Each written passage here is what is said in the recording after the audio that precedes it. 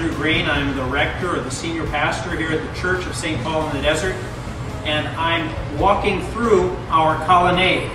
This is where part of our columbarium, where we place the ashes of loved ones who've been cremated into the niches here in the wall.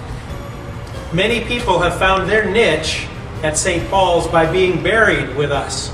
We pray that more people would find their niche by coming to pray and praise God with us in worship on Saturday at 4 in the afternoon or Sunday morning at 8 and 10:30.